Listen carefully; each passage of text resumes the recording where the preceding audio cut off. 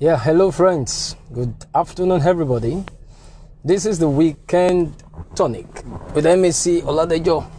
Yeah, I want to first wish Nigeria. I mean, it's 61 years now that Nigeria has gained independence, and 61 years child, or should we call it child? Should I call it 61 years child or 61 years adult or 61-year old man, or how do we call it? How do we call it? However, let me just wish us happy independence, and well, I hope that God will indeed make Nigeria a great place for all of us to be. I pray that God will make Nigeria the place that we have desired that it should be, a place of our dream, a place of our expectation, a place of our outcry, right? Yes, many people make jest of us, especially, even Nigerians make jest that we're just a religious country, and our religiosity has produced nothing. Well, it's okay, but I would have wanted us to look at it from different perspective, two parallel lines. In those days, there used to be separation of the church and the state. So I won't blame those that, say all sorts of things nowadays, because there is a fusion, no separation again. But in those days, when patriots were indeed patriots, we even had, separation of church and the state, However, I also discovered that we cannot do without having to say that Christians or believers should be in politics. Probably Nigeria will have been a great place, a better place today, if religious people that are in politics are truly religious people. I don't want to talk about, let me just use that word religious, right? If those that claim to be religious are truly religious people, because religion is meant to shape one's life or reshape one's life.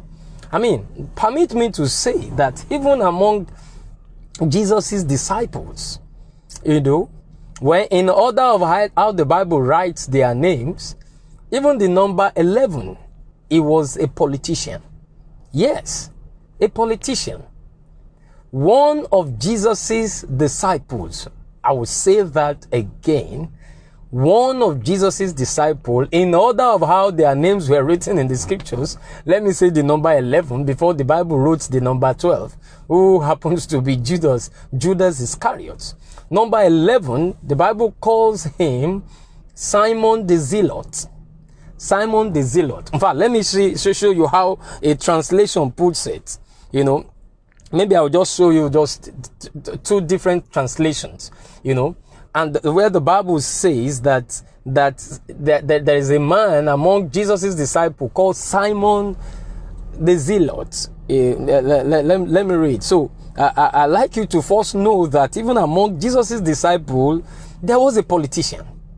There was a politician. So for us to think that Christianity should not or cannot make you to be a viable politician, or politics cannot make you to remain a Christian or to remain truthfully religious, it's an aberration, right? That's just a matter of personality.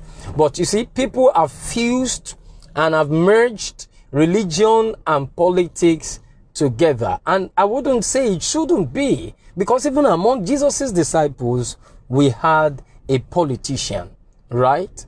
And that politician happened to be Simon the Zealot. Let me read this portion for you. Mark chapter 3 verse 16. he appointed the 12, Simon, to whom he gave the name Peter. And that one is different. And if you look at verse 18 of that same passage, he said, Andrew and Philip and Bartholomew and Matthew, Thomas and James, the son of Alphaeus, the Thaddeus, and Simon the Zealot. You see, that's Simon the Zealot. The zealots in those days were politicians. They were just purely politicians. And let me read another translation for you, the Living Bible. That translation says, Simon, a member of a political party. You know, Simon, a member of a political party advocating violent overthrow of the Roman government. You know, so that Simon the Zealot was a politician, and he was in Jesus's disciple list. You know, so I mean, if we could have someone that was that close to Jesus, and he was a politician, and it didn't, the fact that he was a politician didn't change because of his personality. I will tell you one or two things about his personality that made him, you know, a commendation, that made him a good patriot, right, to his nation. So if we can have such people at the helms of our affairs that claims to be patriotic, that claims to be patriots, I think Nigeria should be better. But because we have it haphazardly, because we have it, people just go there, they're not, we don't have patriots there. Or, well, I wouldn't know if some of them still have that spirit of a patriot. But with what we see, with the product of the lifestyle of our politicians, you know, it's hard to come by. But I know that there are still some people, or some of them, that have the act of being patriots. You know, they want to be patriotic to their nation, but probably because of one thing and another. But it's not an excuse. Sincerely, it's not an excuse for you to be a politician and remain religious. It's welcomed. It's needed. It's essential. But we see that once people get there, they mix with other things and they are thrown away. You know, so having patriots that are religious is the problem we have in Nigeria. Or having politicians that remain and with the code and ethics of their religion. Either you are a Muslim or you are a Christian. I don't see any religion that will support violence, or I don't see any religion that truly will give room for corruption like we have it, right? And we have most of our people, they swear, they get to office, public office, and they swear, most politicians, they swear with either the Bible or the Quran. Oh, is it what they're using to swear that makes them to feel, okay, God is merciful? Probably they have made them to swear with iron, you know, that one will not show them mercy. You know, but you know, that's not the bone of contention today. The bone of contention today, that as we celebrate 61 years, it's essential to let politicians know that why not? You can maintain the ethics of your faith. You can maintain the practice of your faith and still be a politician. And you can be a politician and still be religious.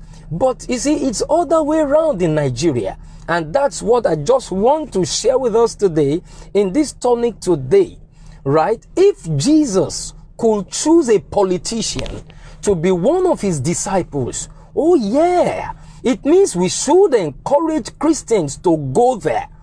It's time to encourage people that are seriously, you know, religious, that are truthfully religious, that knows the faith and that knows the God they serve. Let them be there.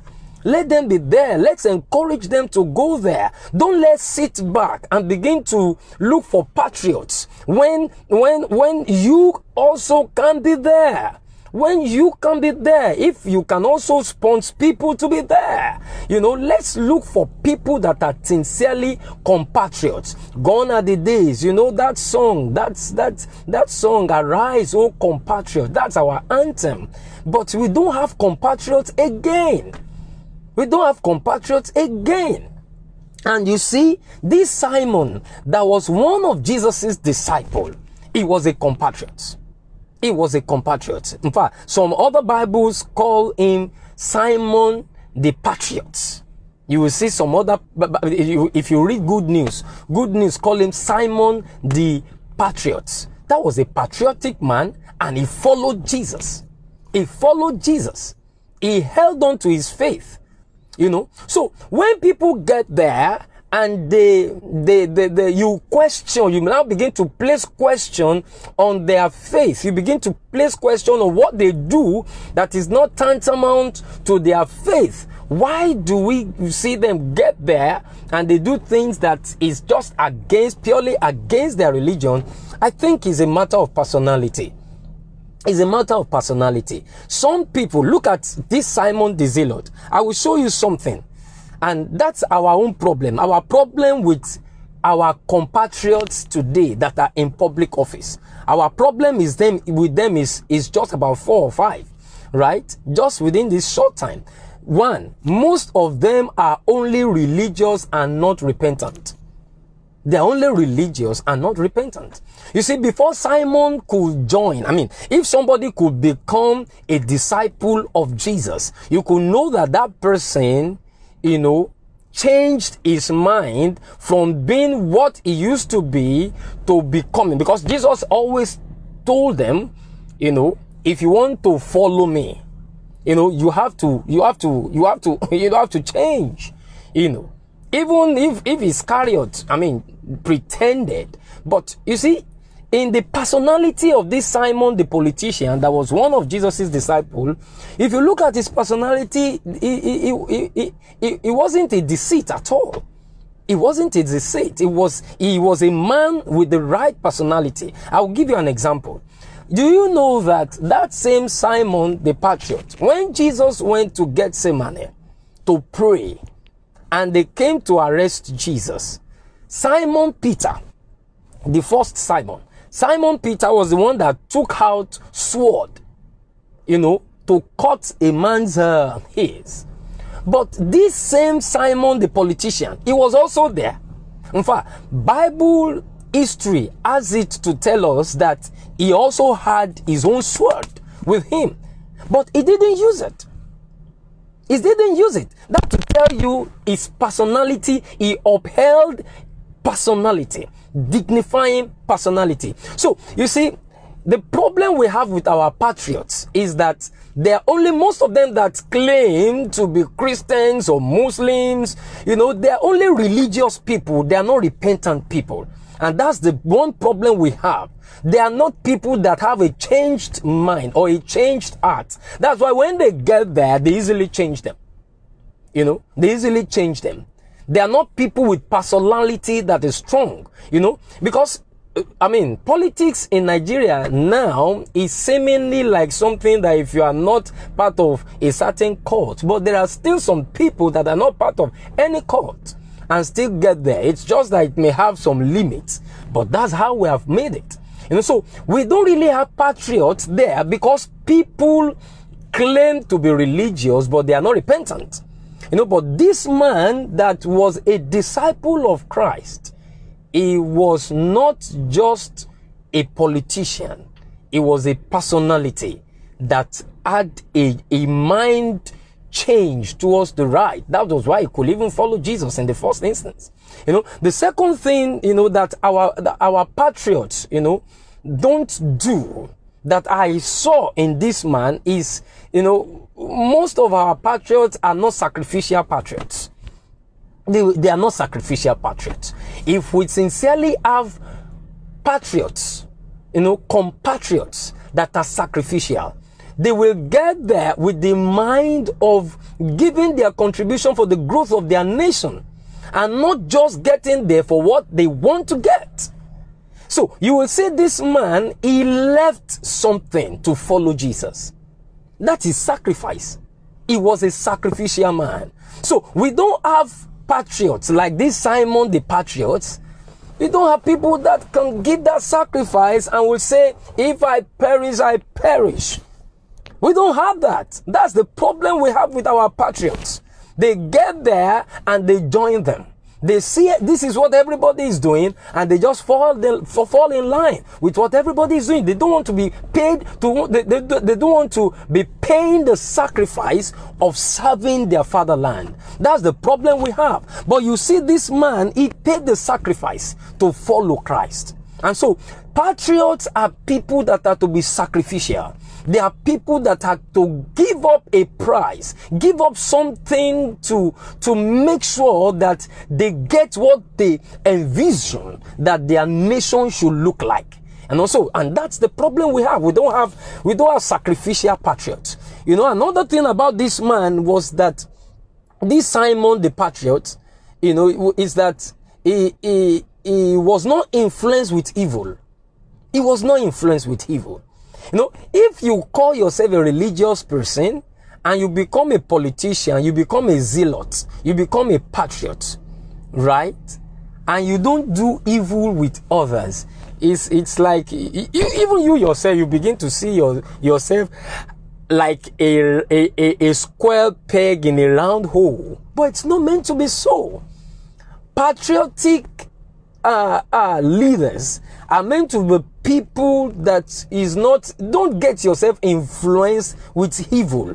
You can, if you are patriotic, the spirit of patriotism is to make you get there and influence evil with your good. And that's the example I gave to you. This man, when people came to fight Jesus, this Simon the Zealot, he also has sword with him. The same way the first Simon cut someone's hair, he too could have done that, but he didn't do it. That's his personality. He didn't do it. He didn't bring out a sword to cut anyone. So you will see that's a matter of personality. But you see, people have tried to intermarry. When some people are failing in their political career, they will call that and they say, you see, and we're a religious nation.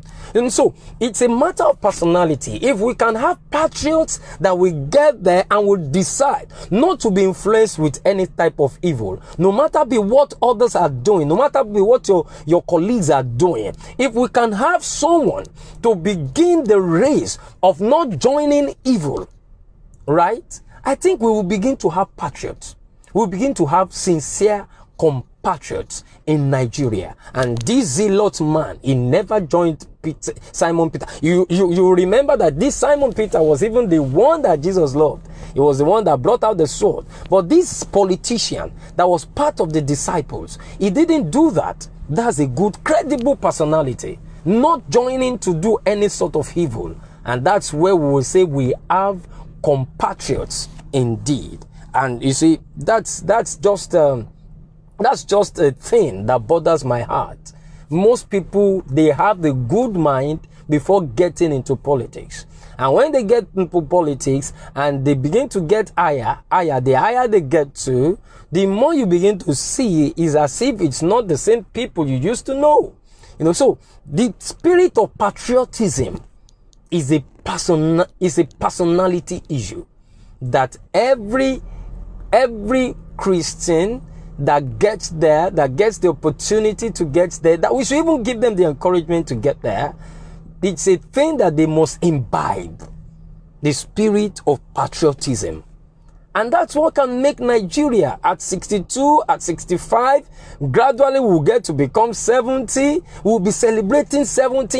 Is it in backwardness or in forwardness? I can't understand. So it's just because we don't have people that are true patriots. And if we can have true patriots, it will be a different ball game. And lastly, you see this man was a true patriot because of, like I said, his personality.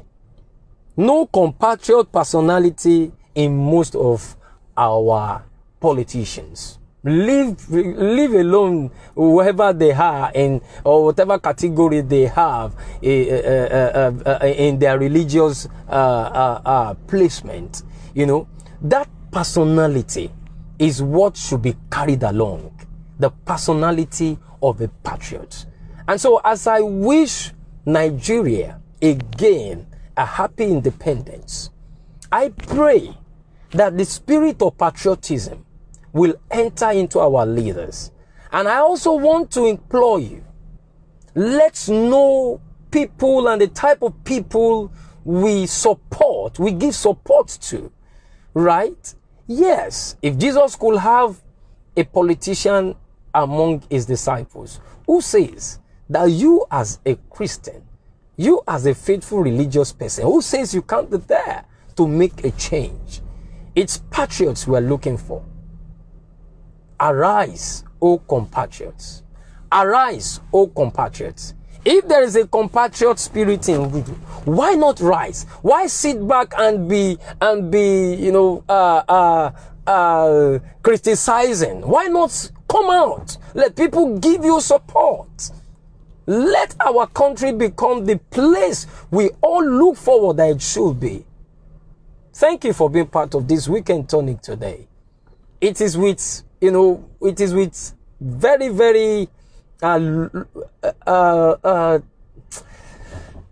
crying heart, that I come out to do this today. Crying heart for the state of the nation at 61. It's sad. It's sad. You hear, you read news, we see many things happening, and it's sad at 61. But well, let's just keep hope that it will be better.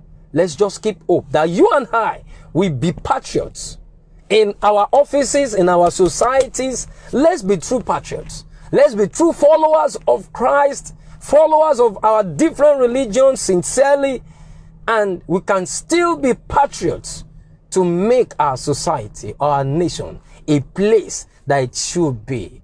Thank you for being part of this tonic today. I look forward that you will keep joining. Share it. Just please share. Just press the share button, and let's share this with people. May God build patriots for us and build it in you and I everywhere we are found. Thank you very much for being part of it today. God bless you. Happy Independence again.